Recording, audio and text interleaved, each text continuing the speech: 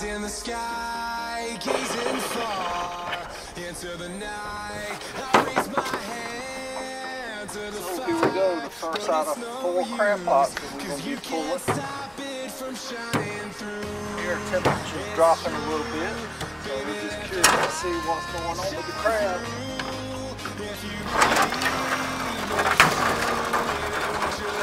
Got some pretty nice crab in here.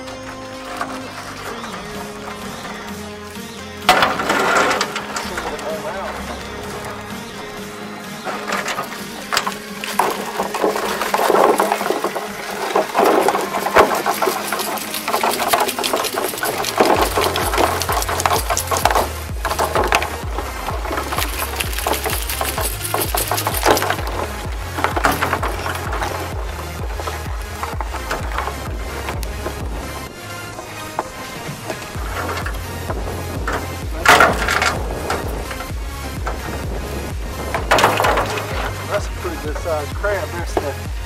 It is. Big rusty male. And looking in there, that one there may be a little small. Go ahead and get rid of it. I'll check it just to make sure, but I believe it's too small.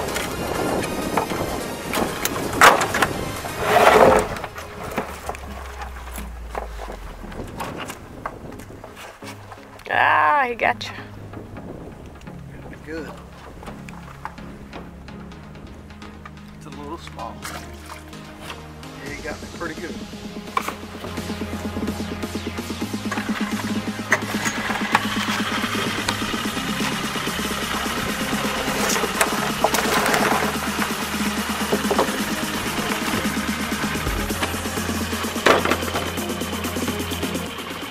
So we're on to the second crab pot. I don't know if you guys can see it. That crab that pinched me a while ago, they can put some pressure on you. Brought a little blood. Just be careful with it.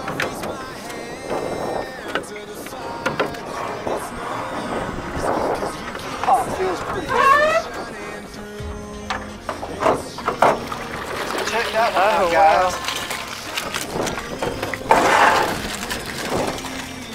Now that's a mess of blue crab right there. One crab pot, and I see 3, 6, 9, 10, 11, 12, 13, 14, 15, 16, 17, 18.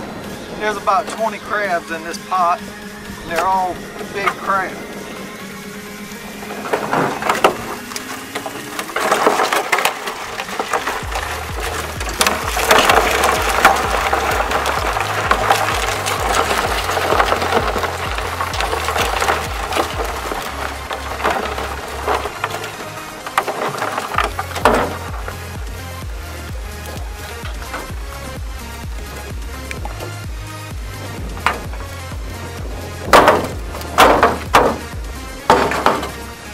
Bait out. Look in there. There's 2 crab pots.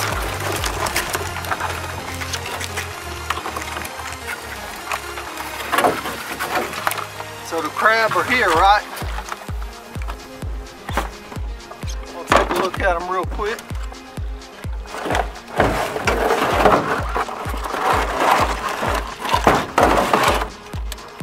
If there's anything that I need to sort out.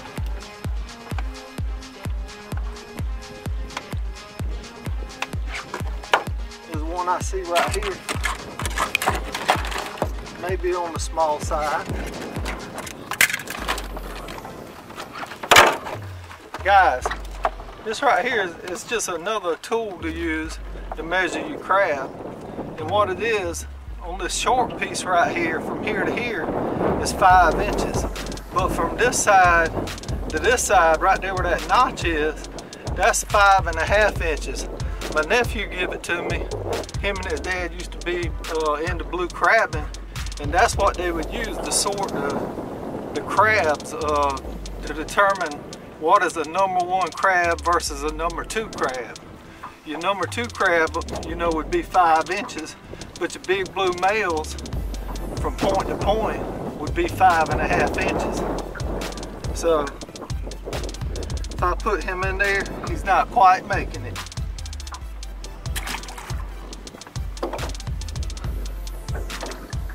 This is another small crab. Which I don't even have to measure.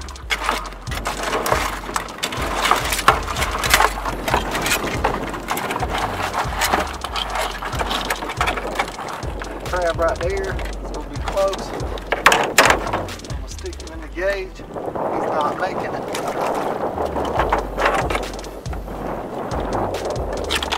Look, again, probably a crab that got ate up in the crab pot.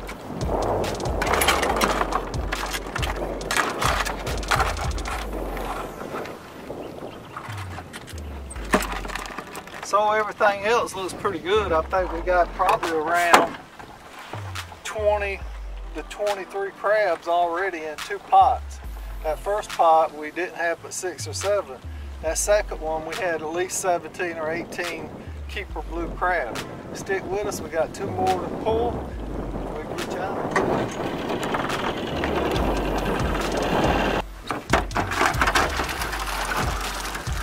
Look here guys. Look at that.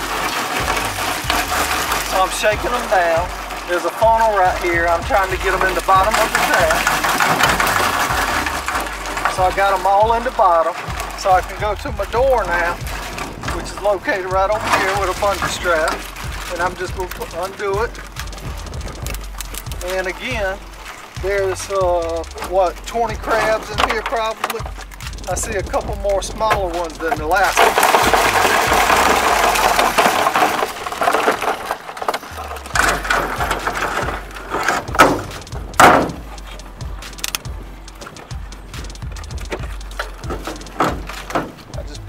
I'm a buoy back in my trap so we can stow it away nice and neatly on our floater at the house. I make sure I go ahead and dump all the bait out of all the pots because it can be stinky.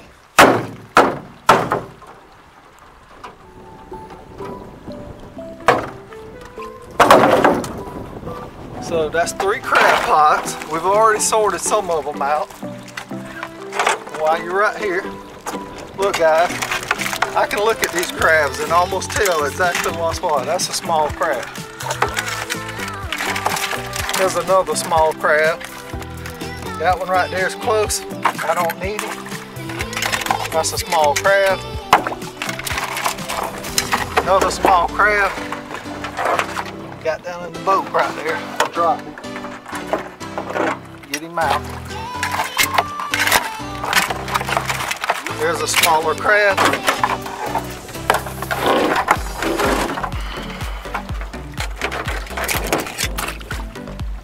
Another small crab. That's a pretty little small crab there. Here's one that I don't see that's gonna make it. And that one right there is small. So that second pot, I mean the third pot right there, it definitely had some smaller crabs in it. Pretty good quantity, but smaller crabs. And this third pot, it's set out in a bigger river than the second pot where you just see me pull before this one that had a lot more, you know, bigger crab in it. You know, I really can't tell you why, but sometimes that's just the way it goes.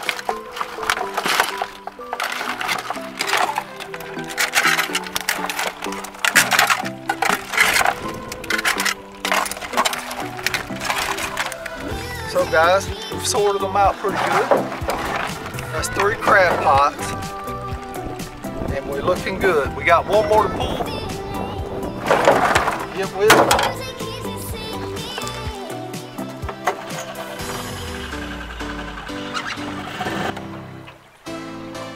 So guys, we do a lot of crabbing with crab pots. I just want to mention a subscriber to my channel, Sam Tudor.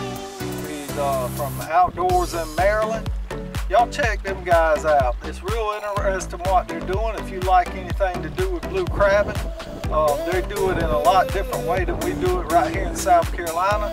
They're using trot lines I think in their area, from what I understood, is the commercial crabbers are only able to use the crab pots like we do. But here in South Carolina, as long as we have a recreational fishing license, we can have 2 pots per person. So y'all can check him out. Outdoors in Maryland.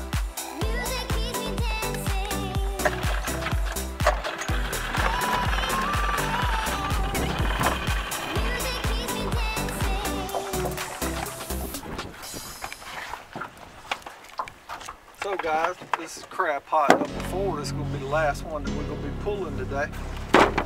And Stephanie will show you, it's a smaller creek that we in again.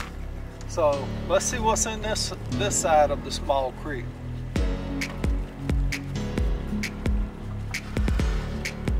I mean, the pot feels pretty good. It's pretty heavy, so let's pull it.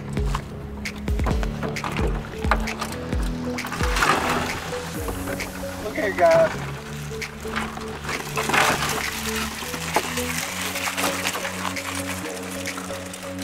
So again, I'm just trying to get the crabs down through the funnel in the bottom. We got plenty of crabs in this crab pot. I'm guessing they're somewhere around 20.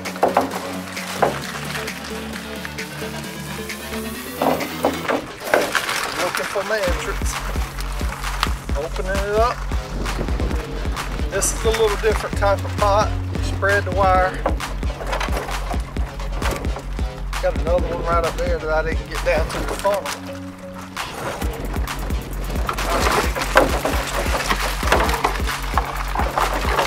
There we go.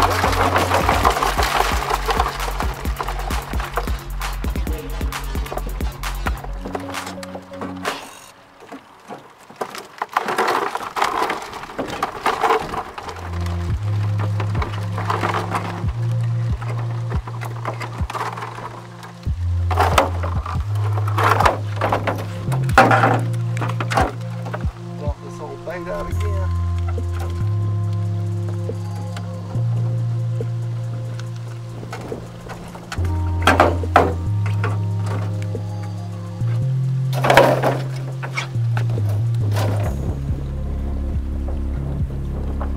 And another thing, guys, we're down here in Beaufort, South Carolina. We're right on the coast. We're doing some blue crabbing, shark tooth hunting. We're doing some seashelling. We're doing a lot of different things. There's a lot of different videos on our channel that y'all can check out. So we appreciate it if y'all just look at them.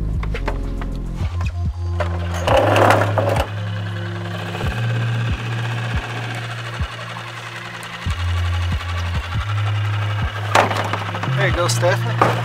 There's 4 crab pots. I'm still gonna take them back. Look at this one right here. Take a look, take a quick look at this. You see that right there? What that is, that's where one of the other crabs has grabbed him and just pinched with him. So they got a lot of pressure with those claws. They can really put a lot of pressure on you if they grab you too. So all of them look pretty good so far, but we're still gonna take them, you know, we're right here by our dock. We're gonna take them back over here and we're just gonna sort them the rest of the way at the dock. And, you know, we'll make sure that we don't keep anything that's undersized. And another thing that we don't do personally, not that it's a law in South Carolina, but we don't keep female crabs. We catch enough male crab back in these creeks that we don't need to fit female crabs. We leave them and we're letting them, you know, just reproduce. So